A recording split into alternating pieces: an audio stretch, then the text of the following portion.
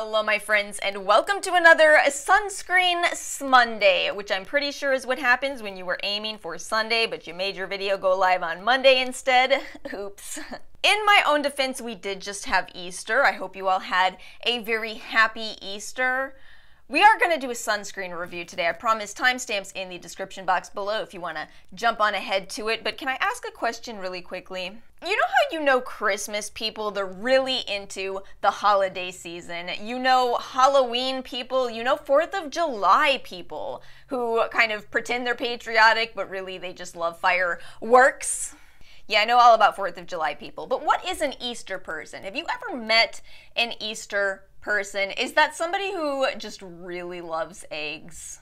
I don't know about y'all, but I just feel like I don't understand Easter all that well. I made scrambled eggs for Easter. I think that should count for something. That's all to say, I hope you all had a very happy Easter, whatever the holiday may mean to you. Today's video is indeed a review of the new reformulated Pyunkang ATO Mild Sun Cream. Y'all know the drill by now. I've been trying this out for the past couple of weeks, and today I wanted to give you a review of it.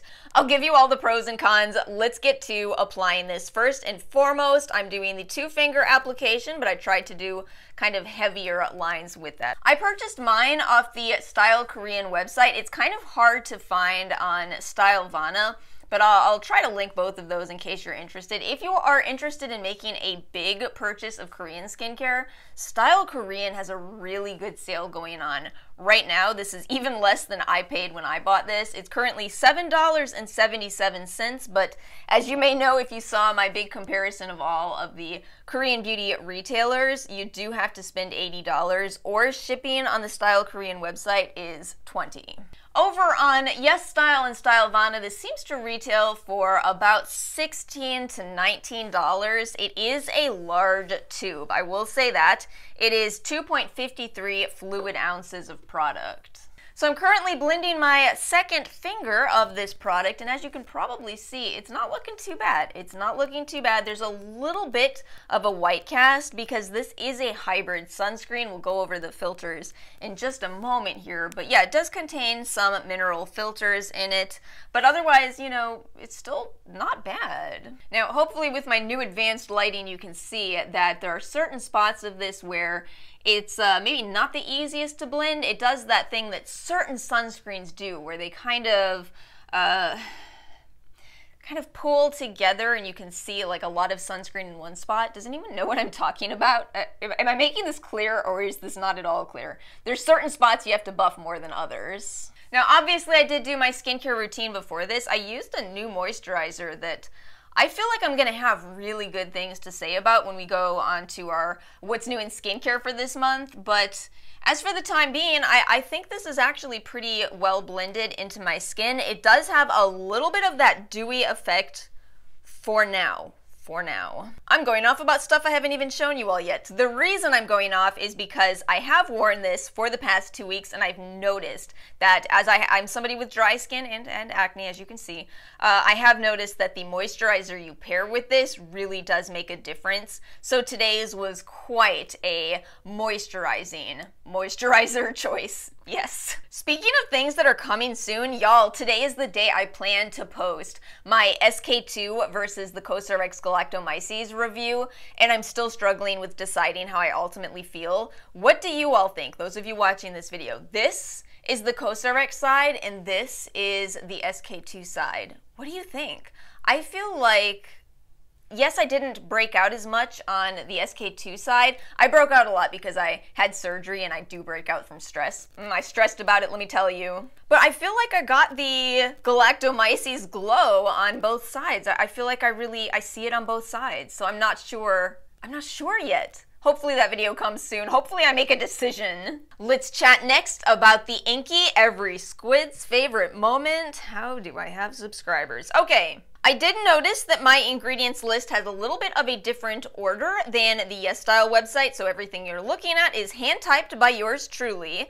And I haven't even told you all the SPF level yet. This is an SPF 50 plus PA++++ sunscreen that is made in Korea. What's really interesting about me having just said this is made in Korea is that it's all the US filters in this sunscreen. Yes, this is a hybrid sunscreen that is all US approved filters. My guess is Pyunkang is probably going to sell this in the US, and of course these are the only filters that are allowed in the US. So let's chat about them. We have zinc oxide, homosalate, octosalate, and titanium dioxide. I also went ahead and highlighted a few other ingredients that I think are worth talking about. We have some ceramide in here, hyaluronic acid, green tea. There's no added fragrance in this product. If you do have allergies, please make sure to check all of these plant ingredients though, and there is no alcohol in this formula.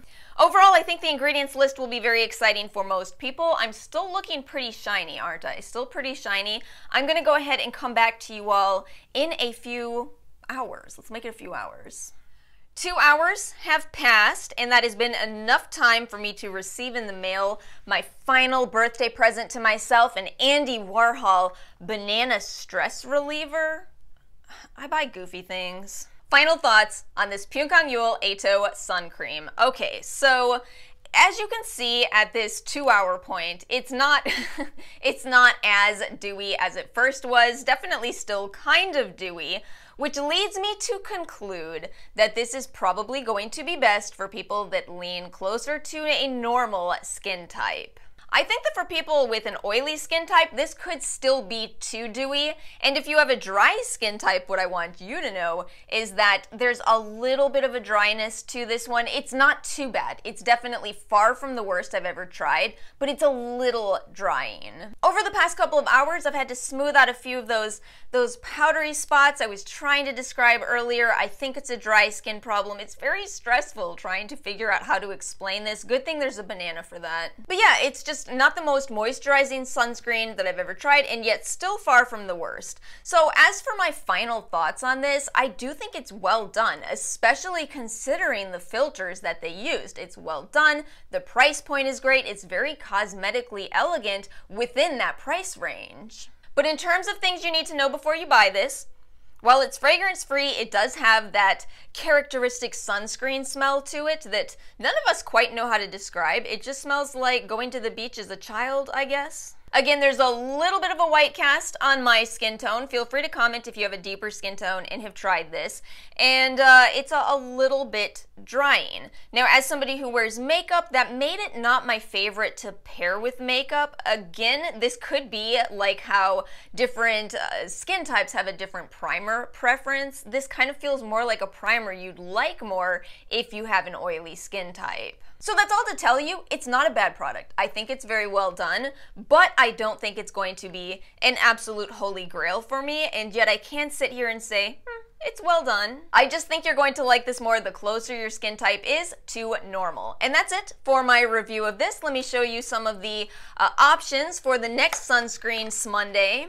Y'all vote on these. Let me know what you want to see. I have the Eccentree, which I think is what you all are going to pick. That's my suspicion. I got this one from Influenster, the new Shiseido sunscreen. It's a hybrid sunscreen as well. And then I ended up buying the Tula Mineral Magic because I read that it's a dupe for the Tula.